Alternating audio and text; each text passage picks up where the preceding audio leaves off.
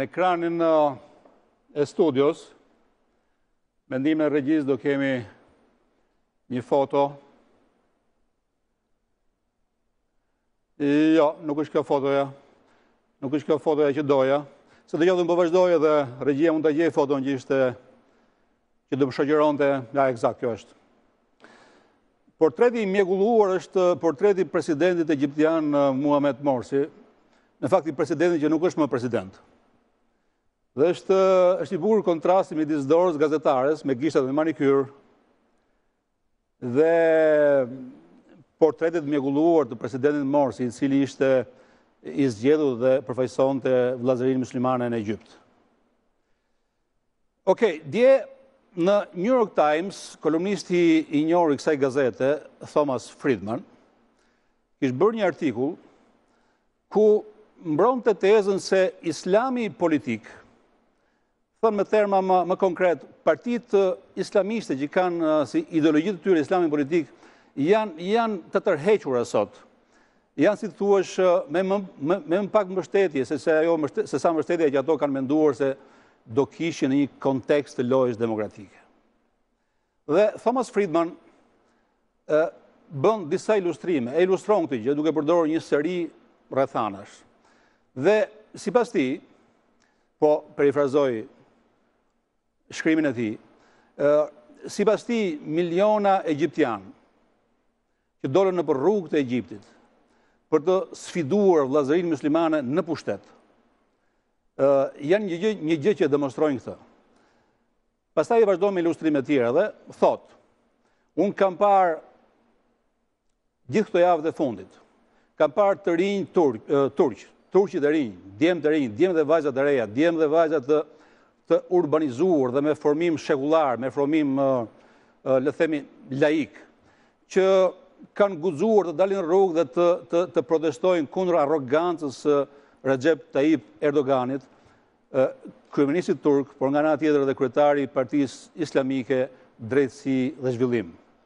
Vazhdon më tej Friedmani: unë kam parë këto kohë, kam parë zgjedhësit iranian, të cilët ndër 6 kandidatura presidenciale, të cilat sigurisht që ishin zgjedhur nga establishmenti klerikal i Iranit, ndër to 6 kandidatura zgjedhësit iranian me shumë inteligjencë dhe u përpoqën dhe ja dolën, gjetën, identifikuan politikanin më të moderuar, Hasan Rohanin, i cili dhe u zgjodh presidenti i Iranit.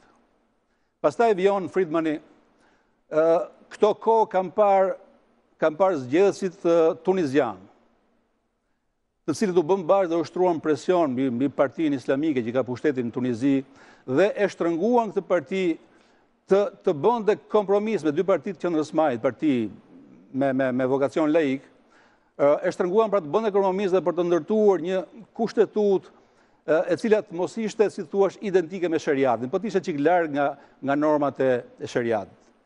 Dhe në fund, thot Thomas Friedman, është interesante ajo që kemi parë të gjithë që në Libinë e post-Kadafit, një lider me formim oksidental, perëndimor, me arsimim perëndimor, ja dolin ban të bënte një koalicion në Libi dhe të mposhte, si thuash, rivalet islamik. Me këto nënvizime, Thomas Friedman ka dashur të thotë që grushi i shtetit, ose ka lënë të kuptohet që grushi i shtetit në Egjipt duhet parë dhe si një zhvillim pozitiv. Në fakt, zhvillimet e ditës sotme ka pasur shumë protesta nga vllazëria muslimane dhe ka pasur viktima, duket sikur e përgënjeshtrojnë këtë gjë. Edhe në fakt me këtë përfundim nuk është se bien dakord gjithë, të shumtit nuk bien dakord. Kam lexuar shkrimin këto ditë në The Economist, në New York Times, gjithashtu në Washington Post, kam lexuar Farid Zagarin. Po ideja është që të shumtit nuk e mbështesin këtë ide, përkundërse janë të shqetësuar nga ajo që po ndodh në Egjipt. Janë shqetësuar sepse për këta njerëz, demokracia që mund prodhoj, mund të sjellë në pushtet edhe partitë islamike është një gjë më e preferueshme se sa regjimet ushtarake që ngrihen në synimin për të penguar ardhjen në pushtet të partive islamike. Në fakt me këtë tezë jam dakordon. Kjo është ajo që doja thoja në fillimin e programit jamais, ku i ftuari im është dikush që Kur i kërkohet më thosh emrin e një kosovari që jetëshmon, më përmendi dy.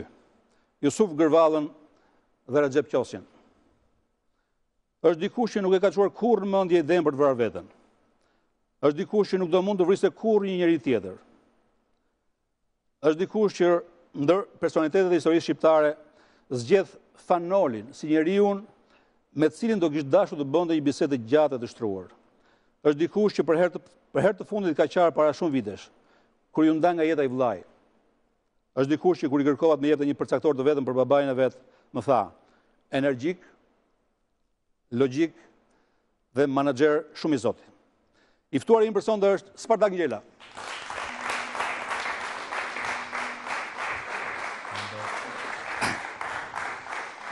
Shumë faleminderit që jeni këtu. Faleminderit për do dohet ndalojmë një dy momente të kësaj biografisë që unë i bëra me ndihmën tuaj. Nuk do vrisit kurrë njeri. Kjo përgjigje kanë përshtypjen që mund të befasoj shumë njerëz. Spartak Ngjela që ka kaluar edhe periudha ferre, si thuash. Apo nuk janë papajtueshme? Janë papajtueshme sepse pasi ke parë ferrin mund të arrish në këtë konkluzion. Pa e provuar ferrin nuk arrin dot në këtë konkluzion. Dhe i sigur që dhe pastaj ajo më rëndësishme është që në ferr mund të kesh që acaruar. Dhe mund të shkojë mendja në një gjë. Përmbasi del gjithçka ndryshon. Ju jeni sigur që nuk ka asnjë rrethan, në këtë botë që mund të vendosin në pozitën e një vrasje? Ne po flasim në momentet që jam unë, sot, në këtë moshë. Se kur kam qenë i ri, nuk i dijej. Dakord jemi? Kur je i ri, ke diktator për para të shkon mendja për shumë gjëra. Neve po flasim. Më falni, ne po flasim për kohën e sotme. Domethënë për aktualitetin, prezentin. Fanolin, pse Fanolin? Për dy gjëra. E para,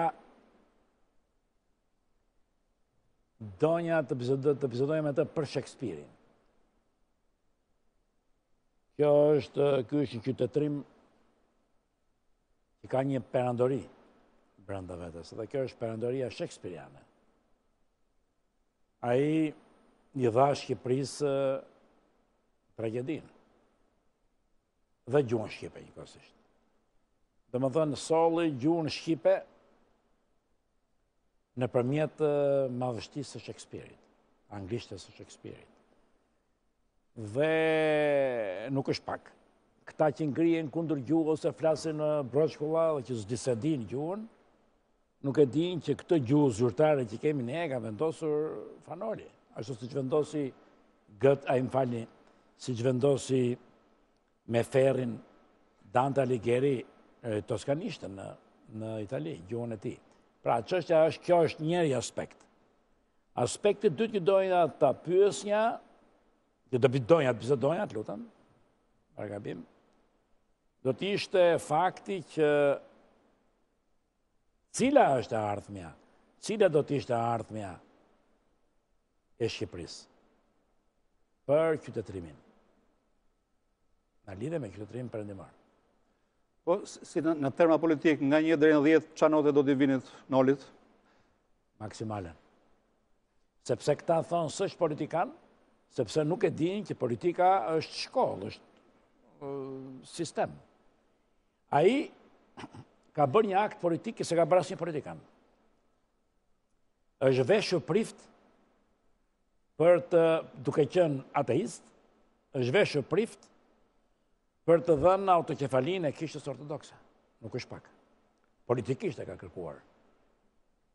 Nuk e ka kërkuar as juridikisht, as teologjikisht, po vetëm politikisht. Unë kam tundimin për të ndaluar edhe sa më shumë të bëj, unë kam përgatitur ca foto, kështu që do vjen t'i kalojnë shpejt. Lidhur me vllajin, me Linzin, ju ka qelluar ndonjëherë fisi në televizion për Linzin? Ja, s'u ka qelluar. Ka qenë Ky është rasti i parë. Ka qenë thjesht vlla apo më shumë se vlla? Kam pasur tani më tepër se vlla, nuk e di se çdo. Do vjen kuptimin, keni pasur misi, shok e ke pas? Po. Edhe vlla, edhe shok. Kjo ishte arsyeja që ai ka qenë më i vogël se unë, kuptohemi, ju e keni njohur.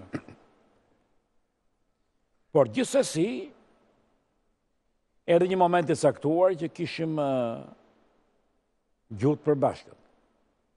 Ishte me humor, kishte një talent të fshehur brenda, ishte më sociabël se unë, shumë më sociabël se unë, ishte tjetër karakter, kishte sensin e një lirie bohemiane, ishte pak bohem, dhe nuk më ha mundje të ketë pas në një armik në jetën e vetë. Edhe unë se besoj. Po lidhur me babain, unë një kërkova një përcaktor ju më dhatë 3. Edhe mi dhatë po menduar gjatë, nëse sigur kishtë menduar herë tjetër për të gjë. Po kam shkruar librin. Njeriu e një babain kur thonë të shkruaj. Që jeni sigurt ato që thoni, ja? Jam i sigurt. Kështë mendimi im. Mirë atëherë, le të fillojmë intervistën fotografike. Foto e parë për Spartak Gjelen.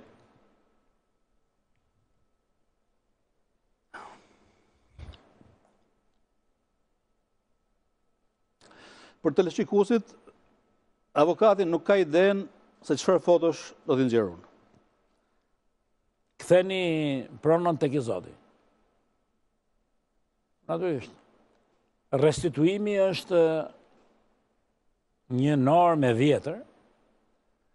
Kthimi i pronës në jurisprudencë quhet restituim. Ne nuk e bëm dot, sepse e morën përsi për ta bënin ata të cilët nuk e vlerësonin dhe nuk e dëshironin. Nuk ka rëndësi emrat, por e krijuam një zollamahi, e cila në këto momente na ka kushtuar rënd. Po ktheni pronën tek i Zoti është stilem e vjetër, por pikpyetja është kush është i Zoti? Këta që nuk e bën dot atë në fillim, e ju përmendni emrat, po emrat janë klasën tonë politike. Janë për kampa. Po nuk mendoj që kanë pas një lloj presioni elektoral që edhe justifikonte. Se nëse do bënin këtë akt, do penalizoheshin shumë në term elektoral. I politikani Zoti e merr përsipër atë gjë, po do të them ka qenë një faktor që apo jo. Ja. Nuk mendonin se mund të vendosej sistemi kapitalist në Shqipëri. Ishte koha kur të dy palët që drejtonin, leadershipi, nuk e njifte sistem. Nuk ka rëndësi, duhet bëjmë një parantezë. Nuk ka rëndësi një gjë e dëshiron për ta bërë ashtu, apo e bën ashtu sepse nuk di ta bësh. Për rezultatin është e njëjta gjë. Tani, nuk e donin pronën, apo nuk dinin ta bënin, produkti është i njëjtë. Por unë kam qenë afër tyre. Herë kam menduar që nuk dinin ta bënin. Herë kam menduar që s'donin ta bënin, por gjithsesi unë aty jam përplasur për herë të parë. Si jam përplasur? Jam përplasur me pashkon. Pikërisht për këtë problem. Ata nuk mund ta mendonin se si do të ecej. Por ka ashtu si që bën shumë keq. I matë më tha atëre, këto kooperativa që shikon ti, kooperativistët janë milionerë, më tha. Po ju nuk e dini. Janë milionerë, tha. Prandaj ju thash për menexhmentin e ti. Janë milionerë, tha, po ju nuk e dini. Do të thotë që ata me punën e tyre, sikur ta merrnin vetë rezultatin që kanë bërë gjatë komunizmit, do ishin njerëzit më të pasur të Shqipërisë. Por ajo kalonte për pjesën ineficiente të ekonomisë. Pra, Shqipëria nuk ishte një terra ignota, një tokë e askujt, që ti mund bëj një çfarë donje. Për të mos zgjatur, skema ime ishte kjo. Nuk do shkojmë drejt pronarit të ri, por do shkojmë drejt pronarit vjetër. Nuk do kompensojmë pronarin e ri, nuk do kompensojmë pronarin e vjetër, por do kompensojmë pronarin e ri. Dhe nuk kemi nevojë as për agjensi privatizimi dhe as për nuk kemi për agjensi të timit dhe kompensimit pronave. Atëherë më thanë si. Unë ju thash që kjo bëhet që vetëm me një ligj përpara një gjykate do japësh titullin e pronësisë, i vjetri do marri pronin, i riu do kompensohet. Tani, ku do gjej toka? Shumë thjesht, komunizmi e ka dufishuar. Komunizmi e kishte dufishuar sipërfaqen e tokës. E gjeti 450.000 dhe e la rreth 880.000. Pra, kishte për tërë. Por këta nuk shkuan në këtë drejtim. Këta shkuan të gjvleftësonin çdo gjë nga e vjetra dhe të copzonin tokën në ata pronar, flasim për pronën e tokës, në ata pronar, në ata fshatar të cilit i gjeti ai vit në shpërbërjen e kooperativave. Mund bëhet sot kjo punë, mund ndreqet. Çfarë është bërë dëm? Po, mund të ndreqet. Nuk mund të ndreqet e gjitha, por një kompromis duhet bërë. Kjo është tani kërkon kompromis. Unë kam takuar disa ekspertë huaj, që kanë qenë në vitet 80 këtu, dhe më thanë, ju keni qenë, kanë qenë në 85, në 86, dhe pas ta erdhe në vitet 90, nga fundi i viteve 90, më thanë, ju keni qenë, Spartak, vendi më ujitur i botës. 85% të sipërfaqes e keni pasur të ujitur. 70.000 hektar të drenazhuar. Do të thotë si fusha e futbollit.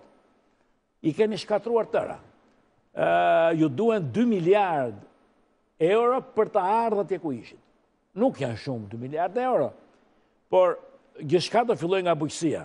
Por që të filloj gjithçka nga bujqësia, si reform po flasim, pak të është imposibilitet absolut, pamundësi absolute që të bëhet. Këta që sapo kanë ardhur, kanë mendje, kanë plan. Do të jemi parasysh që kjo prurje e re në politik, flas për kryeministin e ri, do ta shikojmë se si do eci step by step. Reforma nuk shkruhen letër. Reforma në fakt është ligj. Reforma nuk është shkëmbim individësh. Është ligj. Dhe pikërisht pse është ligj është shumë e vështirë. Ai ka proklamuar dhe ka thënë që unë do t'i bëj të tëra reformat për të na futur në një frym barazie në kuptim të ligjit dhe të lirisë. Kam përshtypjen që do ta presim step by step në ecurinë e tij 4 vjeçare.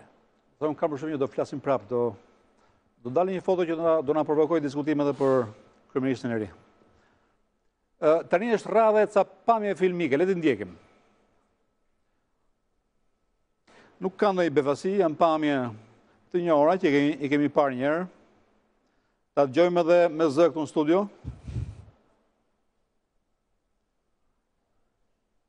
Me zë në studio.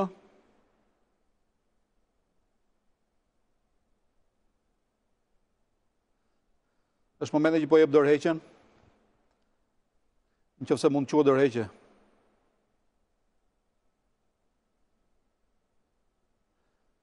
Zë në studio. Dhe besoni mua se për këtë humbje e tërë përgjegjësia bie vetëm mbi një njeri, vetëm mbi mua, Sali Berishën. Kështu që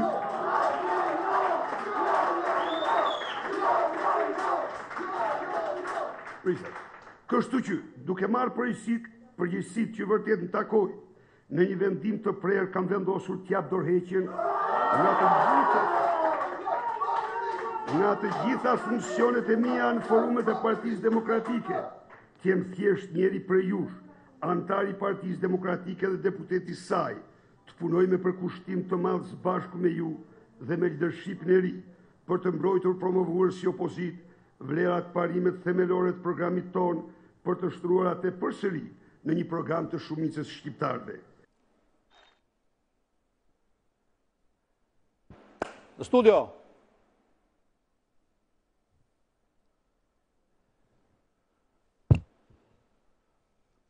Spartak, cilat kanë qenë ngacmimet që ke marrë nga ky moment?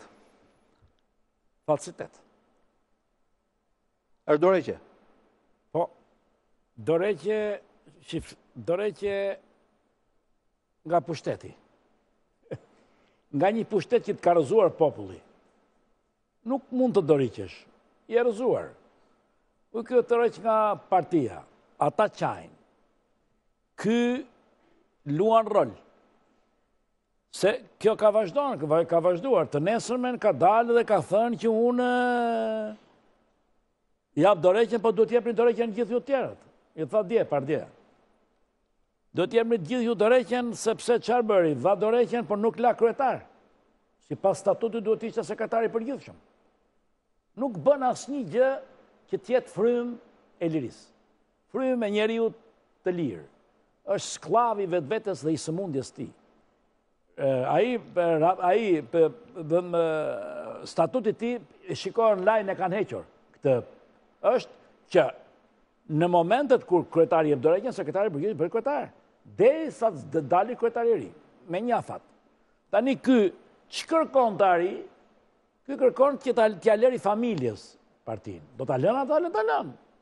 Nuk, çfarë do të bëj? Është akoma në degadencë. Ju lutem. Shkon ende në degadencë më të madhe se ç'është. Po nuk e kupton.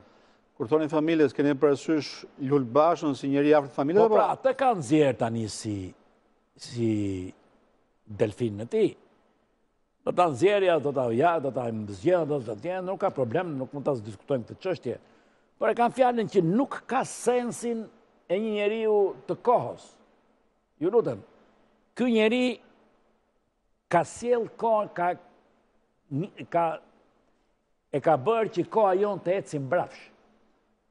Dhe në këto momente është frenuar, po ta shikoni me vëmendje, koha e tij është frenuar. Dhe ky s'do t'iki. Del dhe 2 muaj ka. Del për ditë. Do të dhunoj njerëzit. Thot, jo unë jam. E ka patologjike. Durojeni. S'ke që bëjnë. Sa të ikë të fshihet. Çështja qëndron. Që nuk, për mendimin tim, nuk ka asnjë gjë të cilat ketë vlerë në politikën që ka bërë. Kur e ke njohur, kur ka qenë momenti që e ke njohur, çfarë është dashur për ta njohur mirë. Kur momenti kur ke thënë, po, e njoha mirë të njëri. Apo s'ka qenë një moment ka? Po, ebrejt thonë që do ta shikosh një njeri sa vlen, duhet jetë në pushtet. Ky kishte qenë pushtet. Po kur ishte në pushtet, unë isha në opozitë me të. Kam qenë as i ditë në pushtet me të. Unë e kam goditur që në 91-shin. Me fluksin e Ramës e këtyre. Pastaj kam ndaluar intensitetin, po isha opozitari me të. Ai nuk më ka trajtuar në mënyrë normale, si europian, edhe kur isha kundërshtar. Derisa erdhi një moment i saktuar, kur në parlament ishte 107 deputet, dhe opozita po degradonte, unë nuk u afrova që në fillim, të më drejtën, por pastaj kemi bërë marrëveshje në vitin 1998. Në 98-ën bëm marrëveshje si opozitar. Dhe eca deri në muajin e 2 të marrjes pushtet. Nuk ishte ndryshuar, të tëra ato që kishim biseduar bashkë në Trojez nuk i mbajti, nuk pranoi ndërtimin e shtetit, nuk kërkoi më ndryshimin e institucioneve, nuk pranoi të ndryshonte pozicioni institucional i votës lirë, filloi me urrëtie, vazhdoi në pushtet me urrëtie. Unë përplasa, ju e dini ato.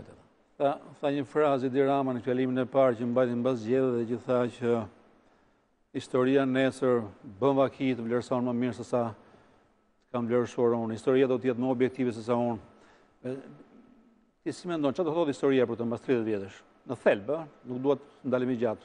Të gjitha nëse dalin të tëra dyshimet tona do ta njollasi rënd,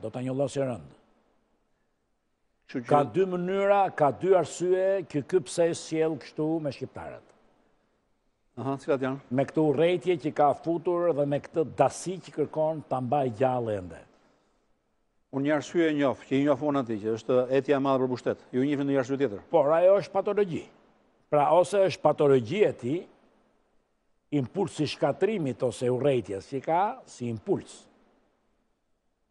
Por mund tjetë edhe lojë që mund këtë bërë në favore të kundërshtarëve tanë. Këta nuk e dim. Duhet pak si teori konspirative. Në rregull, ka dy arsye për të cilat historia do ta vlerësojë ose për sa i përket asaj të parës, që ka posibilitetin më të madh, s'ka pse e vlerëson, sepse ka qenë patologjik ndaj popullit që e ka zgjedhur. S'ka se ta vlerësoj. Ka futur urrëtitjen, i gjithë gjenerimi i tij është urrëtitje. Merrni një fjalim të Enver Hoxhës, ku të mos ketë urrëtitje, dhe merrni një fjalim të këtij ku të mos ketë urrëtitje.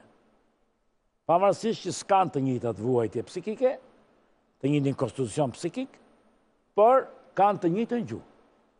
Merr një fjalim të Enver Hoxhës dhe më thuaj, ja, ky është një fjalim humanist.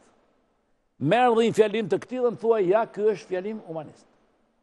Mi sill dhe unë të jap dorëqen. Ai tjetri ka vdekur, ta lëm punën e vet, më sill te ky dhe ta diskutojmë në një ditë. Nuk ka asnjë. Foto tjetër, ndahemi.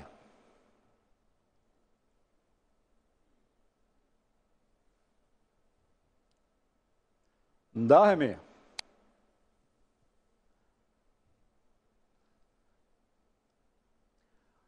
Made in Albania. Është i vetmi porcion që kemi ne në globalizëm. Janë fasonerit. Është shumë pak. Komunizmi kishte më shumë.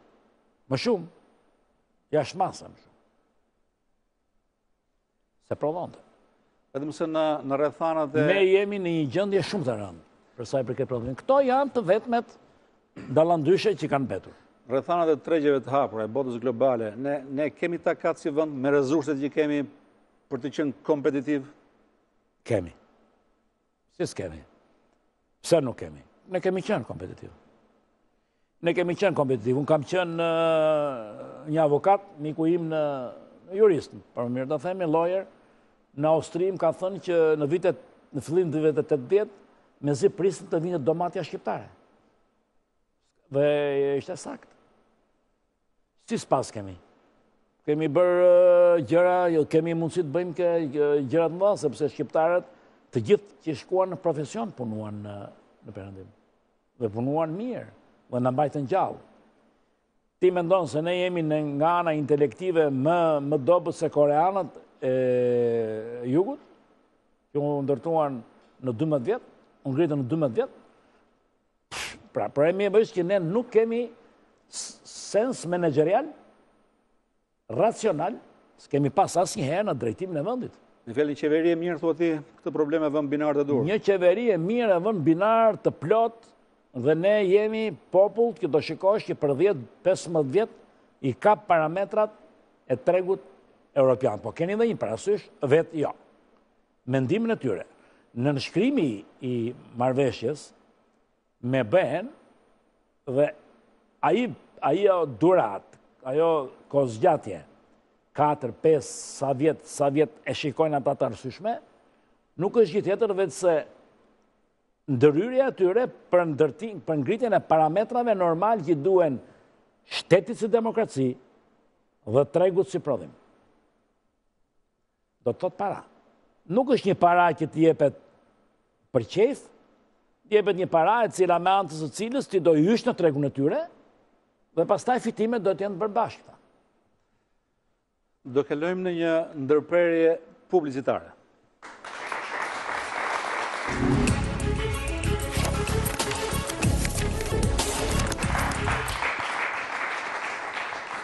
Jam me Spartak Ngjele në studion e programit jamais. Foto radhës.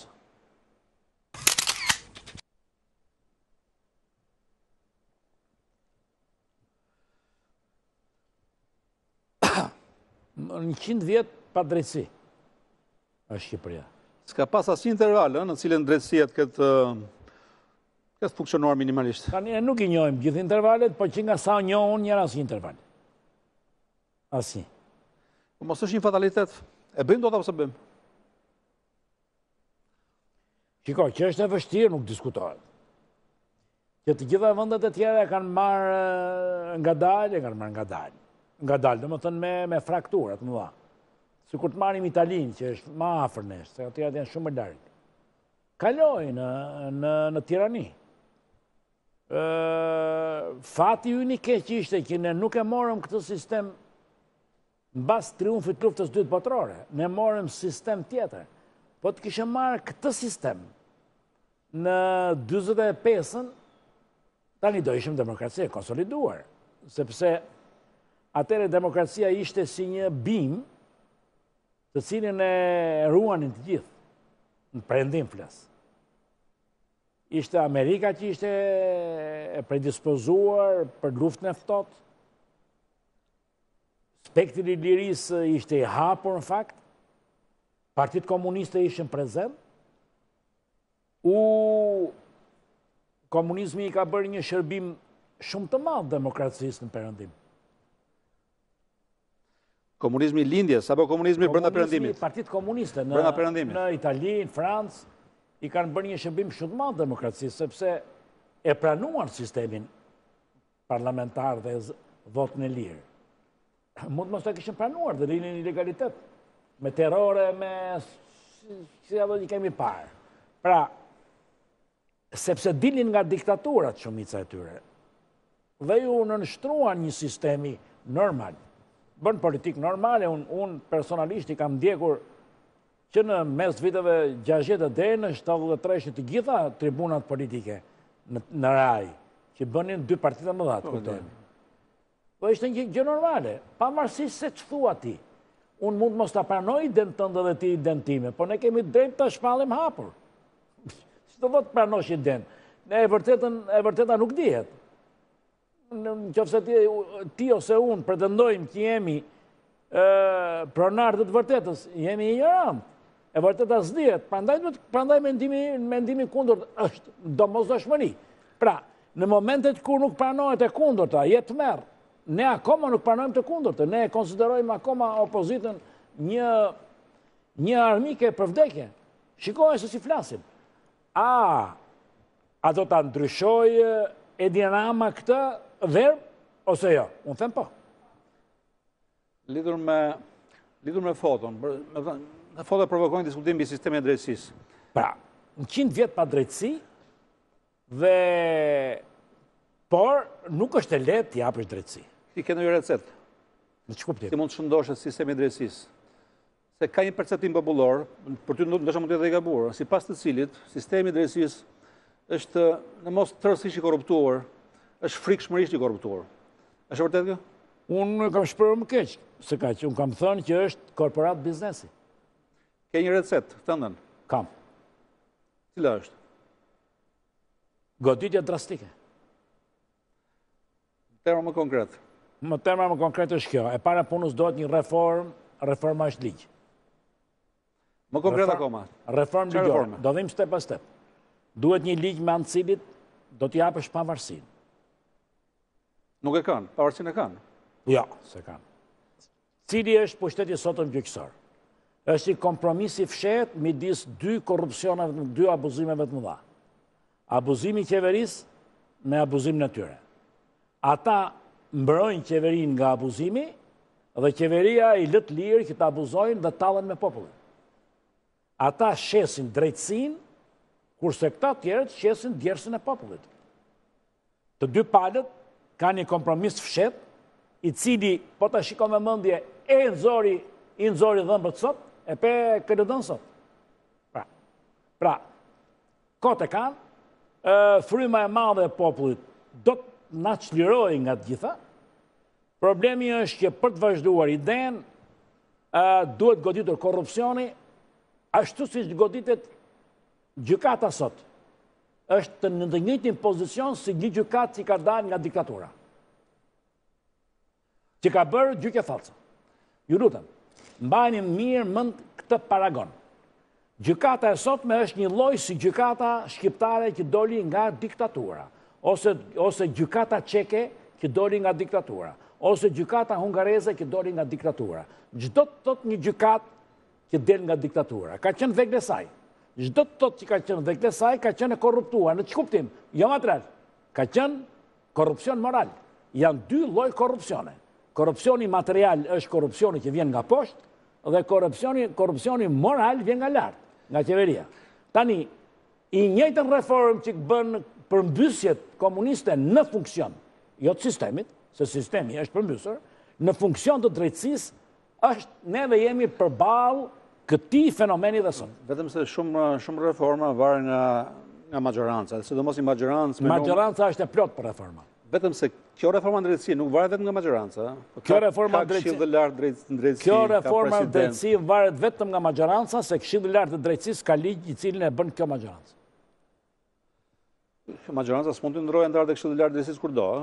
Ju lutem edhe një herë, ne po flasim reformë do të thotë ligj. Kur ndryshon ligji, bie gjithçka. Gjithçka tjetër është hepi fenomen. Fenomeni është ligji. Të ta shpjegoj si Bergsoni. Fenomeni është gozhda dhe hepi fenomeni është xhaketa. Mos u merrni me xhaketën. Xhaketa bie po të bjerë gozhda. Dakor jemi? Po flas për fenomenin. Fenomeni është ligji i padrejtë. Do ta kthejmë ligjin dhe ta bëjmë të drejtë. Pas asaj do bjerë xhaketa. So do hiqet gozhda. Ne kemi një trup të mirë gjyqtarësh, ka gjyqtarë. Ka gjyqtarë të mirë, respekt më të madh kam për magjistratët. Një pjesë shumë e madhe të tyre janë pa korruptuar, të paktën këtë përshtypje kam unë. Ata që kanë dalë nga shkolla e magjistraturës. Pastaj atje ka një konglomerat të cilin në fakt e ka diskredituar shteti. Kanë bërë gjyqje politike. Kanë dënuar kryeministra pa prova. Kanë marrë prona. Kanë grabitur pasuri për X-in ose Y-in në funksion të potencës politike që ka pas. Por kjo nuk është një gjë që është mendimi i një X-it ose Y-it për ta bërë, ja. Ajo kërkon komision. Komisioni kërkon ligj. Dhe zgjedhja e komisionit është gjë esenciale. Pra, asnjë gjë nuk mund të jetë jashtë ligjit. Por gjendja është e tillë. Ka ndodhur një përmbysje sot. Gjykata ndodhet në të njëjtin pozicion që ndodheshin gjykatat e vendeve të lindjes mbas rënies komunizmit ose gjykatat e vendeve tjera diktatoriale kur ka rënë diktatura.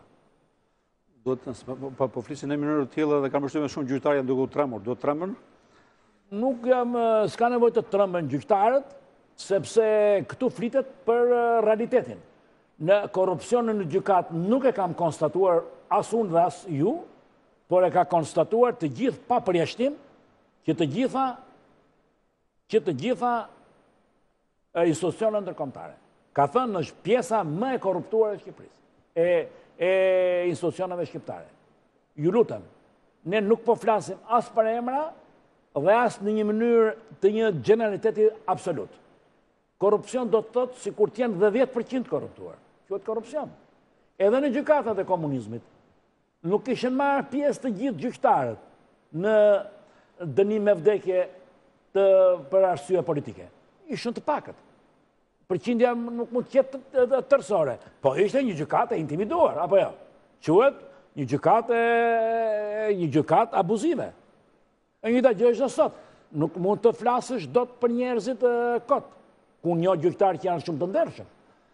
Dhe një personalisht. Por problemi është që kjo nuk përfaqëson asgjë, edhe gjithashtu s'përfaqëson asgjë. Sistemi ka qenë i prishur. Drejtësia ka qenë e shkatruar në funksion të pronës, po flasim, si cenzor e tij. Por korrupsioni duhet larguar. Ka një pretendim, sipas cilit një nga mënyrat për t'i dhënë pak dinjitet edhe pavarësi gjykimi i gjyqtarëve është rritja e rrogës. Është pretendimi i kotë apo është esencial? Jo, nuk është i kotë. Unë me Bashkinë Finon e zgjidhëm këtë problem. Po kur erdhi Nano e prishi. Ne, përkundrazi, mendimi im ka qenë që gjyqtarët do paguhen më shumë nga të gjithë. Zotri, ky është shtet i gjykatave. Ky sistem është shtet i gjykatës. Në qoftë se nuk të funksionon gjykata, je në këtë gjendje bakalaro që jemi në sot. Asnjë gjë nuk do ndodhte në Shqipëri në rast se pushteti gjyqësor do ishte me personalitet. Nuk do kishte ndodhur as piramidat, as lëvizja 67, as përplasja e 97-s. Asnjë gjë nuk do ndodhte dhe nuk do kishte tirani.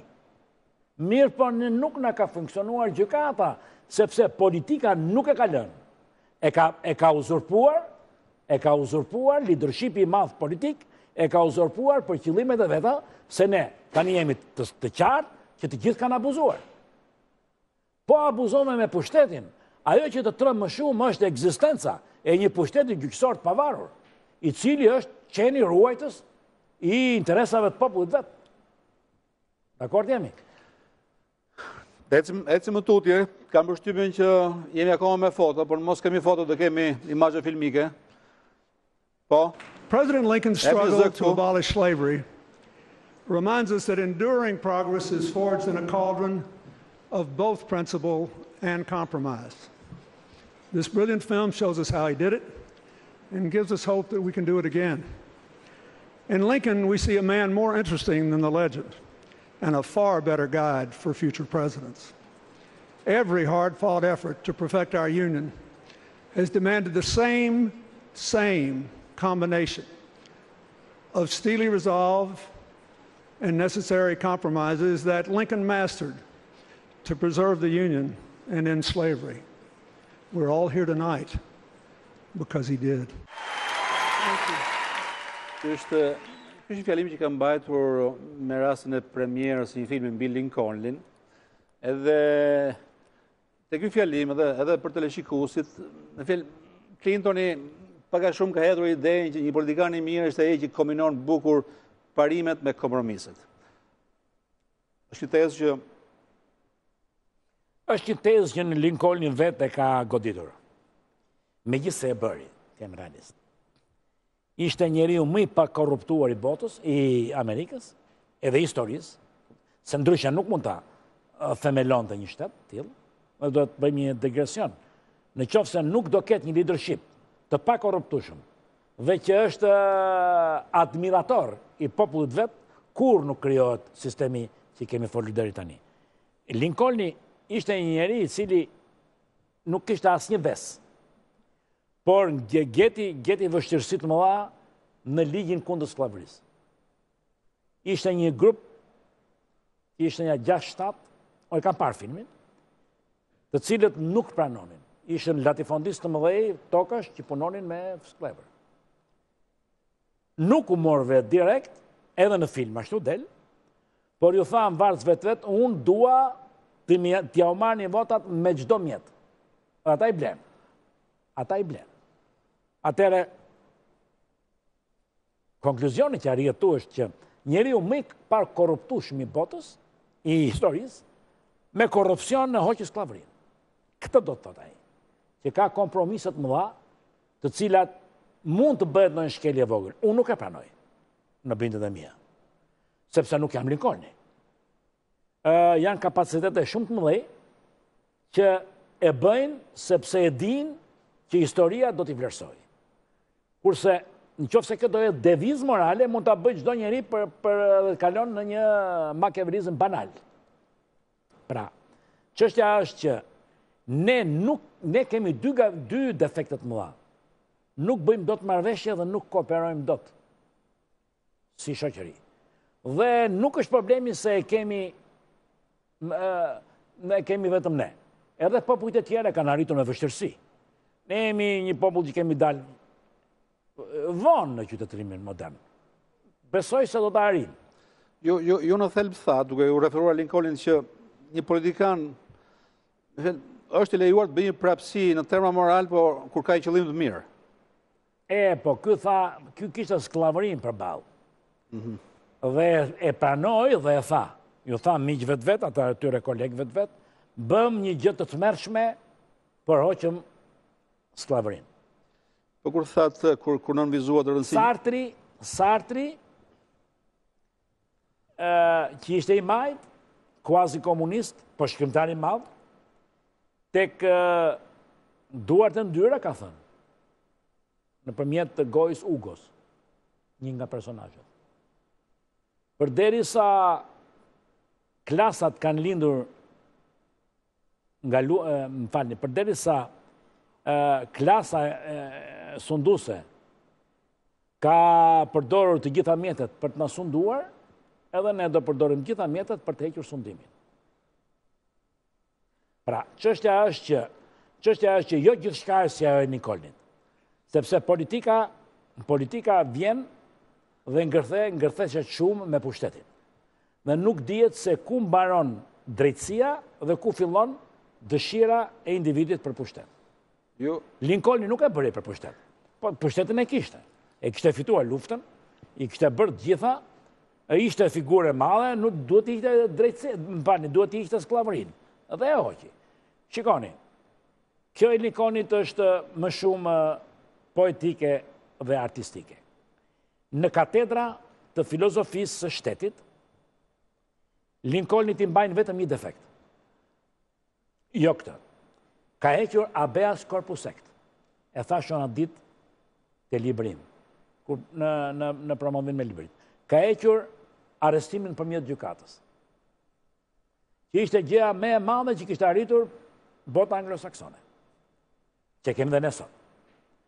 Dhe megjithatë, të gjithë thonë pavarësisht se bëri këtë, nuk cënoi vizionin e lirisë. Churchill, një figurë e madhe e demokracisë, ka bombarduar Dresdenin mbasi kishte mbaruar lufta. Gabimi i rëndë. Por të gjithë thonë se nuk e ka shkelur, nuk e ka cënuar vizionin e lirisë. Pra, kjo është masa që mund të matet edhe Lincolni, por gabim Lincolnit i kanë quajtur atë më të madh. Jo këtë, kjo ka qenë një kompromis i cili ai arriti në mënyrën e vet, por heqjen e habeas corpus actit e kanë konsideruar si gabim të rëndë të tillë, por që nuk ka cënuar vizionin e lirisë. Liria në fund është vizion, që ecën në një mënyrë progresive. Nuk qëndron më. Mjafton të një lider i madh i rëndësishëm me kredenciale morale, me parime morale, me vendosmëri, me dashuri për popullin, me përkomin që të thuash që në demokraci të bëj magji, nuk kupton? Mjafton? Duhet të ketë shumë pushtet dhe të mos e abuzoj. Edhe njëherë. Për të vendosur piketat. Amerikanët ato etri themelus nga që s'kan pas besim tek fakti abuzon apo jo, ka përdorur check and balance. Mirë, po ata e bën bas luftës. Pra problemi është që konventa atyre, që erdhi në Philadelphia, bëri kushtetutën. Po institucionet mos vendosi i kanë vendosur në një ditë. Sigurisht. Por ama krijuan një çuditëbërje. Krijuan një kushtetutë. Ne tani nuk kemi nevojë të krijojmë kushtetutë. Ne tani ne kemi nevojë të vëmë pilastrat e institucioneve dhe të funksionojmë përmjet ligjit. Të tjerat i bëjnë vetë shqiptarët. Nuk ka nevojë fare. Kjo do një vullnet shumë pakët, cili të mos jesh i korruptuar. Nixoni na ka thënë, pavarësisht që u godit për shkelet kushtetutës. Po në librat e tij ka një libër Six Crises, 6 krizat, ka shumë vjetë që kam lexuar, po kjo më kam vetë në mend. Në politikën hyn dy tipa njerëzish, burri dhe fëmia. Dallimi midis tyre është ky. Nëse fëmia hyn për të marrë diçka, burri hyn për të bërë diçka. Pra, a ke hyrë për të bërë diçka që të mbetesh si figurë, apo je një lyps, ke qenë një gjunafqar, patologjik, që t'u dha mundësia, dhe pastaj të abuzosh për të krijuar një pasuri të cilën kur nuk e gëzon. Të dyja gjërat janë pasione, njëri është pasioni i Harpagonit, njëri është pasioni i Harpagonit, kurse tjetri është pasioni i njerëzve të mëdhenj. Foto tjetër.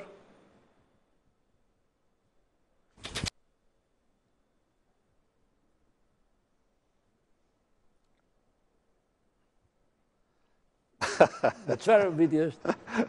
Nuk e di. Më ranë dorë dhe më duke e lezetshme. Po duhet jetë në kohët e Bashkisë Tiranës. Ashtu? Nëse tani duhet ta analizojmë si politikan. Sigurisht. Unë e kam nxjerrë si foto për të folur për Edi Ramën sot, sidomos mbas zgjedhjeve. Ka një lloj pritëmërie tek njerëzit. Edhe pritëmëria më shumë se sa me vetë Edi Ramën lidhet me faktin që këto 8 vitet e fundit, të paktën në optikën time, sepse di që ka njerëz që e mendojnë ndryshe. Këto 8 vitet e fundit, në këto 8 vitet e fundit, si thuaç, gati shka për fundi, dhe për Ramën është shike lehtë kjo punë. Sepse diferenca do bëhet me këto 8 vitet e fundit. Nuk di gjendjen ekonomike të vendit dhe financat, sepse ato janë për të parë. Se BMK që ajo mund të jetë një handicap i madh. Mirë, po do bëj atë që presin sa njerëz të tjerë, të presin shumë më tepër, se sa kaq. Shqiptarët në datën 26 ishin të gjithë gëzuar. 23. Po 23 nuk morë vesh. 26, okay. Në 26 pasi ka dalë rezultati, në kudo që shkova, në Tiranë, kudo kishte vetëm gëzim. Dhe brenda gëzimit pash një shpresë që do ndryshoj kjo gjendje abuzive dhe rënd në Shqipëri. Besimi te Rama ka ardhur step by step. Por në këto momente ekziston. Dhe unë kam mendimin që një njeri i mençur kur nuk mund të veproj jashtë një shansi të tillë. Kur njerëzit shpresojnë se ai do t'i shpëtojë. Po ke marrë çik lehtë duket më. Jo, nuk e kam marrë lehtë. Mendimi im se ka marrë lehtë. Ai e di që është gjë e vështirë. Do shikojmë muajin e fundit dhe muajin e parë të qeverisjes. Është një gjë shumë e vështirë që të pranosh, të drejtosh me të barabartë. Për shqiptarët, jo për amerikanët dhe për anglezët. Dhe shpeshherë kjo ka qenë ose ky ka qenë ngërçi ynë i paralizës që na ka lënë në vend. Se liderët kanë ardhur gjithmonë nga fryma e popullit. Dhe janë trembur nga ekspertiza, nga personalitetet me profesion. Ju ka frikë? Rama nuk e ka atë frikë. Paktën masa e shofun, sepse ju nuk e njihni, a kësa e njoh unë. Ai ka një aftësi që e kap. Lideri duhet të ketë një aftësi të kapi midis 6 mendimeve të dhëna më të mirin. Me sa një unë e ka. Dhe deri në këto momente nuk ka bërë shumë gabime, aq sa duket, sa që mendonin kundërshtarët, sa që thoshin ata që janë brenda. Ka bërë shumë pak gabime. Në pozitë, unë bëj pjesë e njerëzve që mendojnë që ka gabuar. Në momentet që ka marrë lidershipin e Partisë Socialiste, nuk ka bërë shumë gabime. 2-3 gabime që ka bërë, i ka konsideruar, nuk kanë qenë gabime të lehta, sidomos ai kushtatutës, ose ndërprerja e luftës për Gërdecin, por pati një virulencë në ecjen e vet në 2009, mori përsipër një gjë shumë të madhe, votën e lirë, të cilën do ta çojë dhe do ta çojë, mendoj, deri në fund, sepse ajo është e vetmja shpresë jon. Ka vullnet për ndërtimin e institucioneve dhe të ligjit, por natyrisht duhet të shikojmë se si do jetë stafi i tij. Ky ka element mandati, shqiptarët i kanë thënë urdhëro, po t'jape alamet mandati, alamet maggjorancë, ke 84 deputet. Kjo ka një avantazh sepse ti e mundësi të bësh reformat që do, nëse ke në mendje reforma. Po ka dezavantazhin që në fund nuk ka excuse, nuk ka justifikim në fund. Po të didhej, lutem. Të didhej, ati ka dhënë shansi të emancipoj të 2 partit njerë. I është dhënë shansi të vendosi si kryeministër institucionalizimin real të Shqipërisë. Institucionet e pavarura dhe të filloj të mendohet për personalizmin në vendin tonë. Tu s'ka personalizm. Shiko që bëri ai. Ai demonizoi gjithë kohën e vet kryetarin e opozitës. Demonizoi gjithë kohën e vet kryetarin e opozitës. Dhe unë habitem se si njerëzit, mbas gjithë të demonizimi, arrin dhe kanë shpresë. A e dini pse? Sepse ai doli një figura e errët. Shikoni se si vjen momenti psikologjik. Urrejtja që kanë ndaj atij, i ka dhënë shpresën ndaj këtij tjetrit. Sepse ai gënjeu 8 vjet kundër tij. Nuk la gjë pa i thënë. Dhe kë rezistoi. Unë nuk do rezistoja. Me janë shumë keq. Ja. Unë nuk do rezistoja. Pra, çështja qëndron që i rezistoi. Problemi është që kyra u fundos. Po ta shikosh me vëmendje, betejën midis këtyre dyve, gjendja ajo, sjellja e tij për qytetari, që duke sikur e kishte në dizavantazhe varrosi këtë tjetrin. Ky ka dalë një njeri, një teneqe, një njeri që nuk ka asnjë vlerë, që vetëm fyen, shan, urren, dhe nuk ka asnjë sens qytetrimi në ato të vetën. Dhe gjithçka i ra. Kjo ka sjell shpresën. Unë nuk mund të vë dot dorën në zjarr për të tjerët, por jam i bindur që intelekti nuk do të lejojë dot që të prishi shpresën të tjerëve, sepse nuk ta jep më fati këtë shans. Ky është një shans që ka mes një monedhë. Do ta tregoj se ku e kam zjerë si ashtu. Ka një monedhë në mes. Dhe dikush të thot, ky zoti kryeministër është turpi. O mere, o e marr. Kryeministri do të thot mere. Më kupton? Nga e kam zjerë këtë fabul. Kam qenë një herë me timat në një lokal. Dhe një kamereri vjetër, që vinte nga hotelet mëdhej perëndimit, ky nuk linte të paguante njëri, se ishte me post, edhe nuk linte të paguante njëri, kishte si parim në vet, pagoi një 50 lekë që ishte atje. Ai i teproi një 50 qendarkë. Edhe e lanë mes tavolinës. Në këto momente komunizmi kishte shpallur bakshishi është turp. Dhe i lanë mes. Dhe ky thotë, ç'është kjo? Ky është turpi, shoku ministri tha, o mere, o e marr. Mere ti, tha. Kuptore, tani kjo si figurë, kjo i takon dhe kryeministrit aktual. Është ajo monedha në mes të tryezës, dhe kush do ta marrë? Do ta marrë ai që nxjerr. Kemi edhe 1 minutë, nëse më premton që në arkun e 1 minutave më thuash një gjë, por foto që do të dalë, që unë nuk e di cila është, por nuk zgjatemi dot më shumë. Foto tjetër? Këtu është histori e gjatë, nuk besoj se mund të rish. Srihet 1 minutë. Vetëm 1 minutë. Vazhdojmë tutje? Kur të vim në një tjetër. Foto tjetër?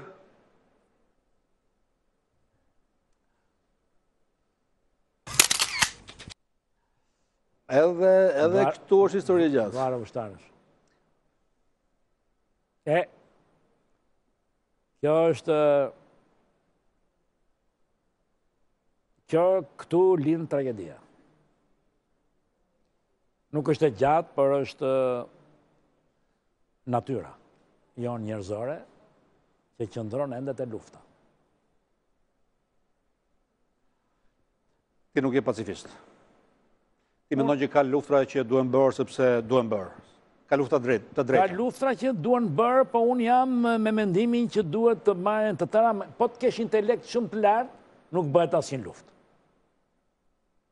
Nëse pasioni mposhtet nga intelekti, nuk bëhet asnjë luftë. Por këtë duhet ta ketë kundërshtari. Unë kam tundimin për të ecur çik më tutje. Foto tjetër. Nëse kemi foto tjetër, po ju kam përshtypjen që kemi. Ti e përmende që parë. Mund të flasësh një 30 sekonda? Po. Po të them një gjë të bukur, të paktën ty mend mos ai është një figurë që të gjithë e njohin. Churchilli ka këtë gjë që është shumë e bukur. Një lord po shkonte në një konte fshatarësh. Dhe atje një djali, një fshatari që do kombytur. Hidhet dhe shton. Më falë, djali i Lordit bie në lumë. Fshatari hidhet shpëton. Fshatari hidhet në shpëton. Lordi thot në më kërko çfarë duash, absolutisht unë e bëra për moral. Dhe me që nguli këm, tha, unë dua vetëm kaq. Djalin tim ta shkollosh. Pa tjetëri, tha, edhe e mori shpit vetë. Shpit vetë ose në tem të atë, nuk ka rëndësi. Tani kush ishte? Ai që po mbyte ishte Churchill i vogël, dhe ai që shkoi në shkollë ishte Flemingu.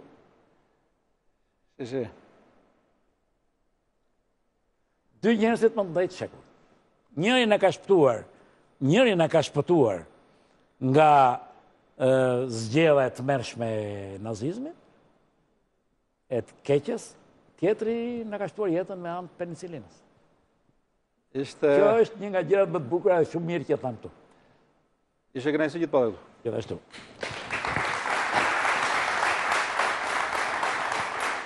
Mirë atëherë, ky është dhe fundi i programit jamais për sonte, ku të ftuar pata Spartak Ngjelen. Bashkë do shihemi si gjithmonë të premten e ardhshme. Deri atëherë, një tjetër.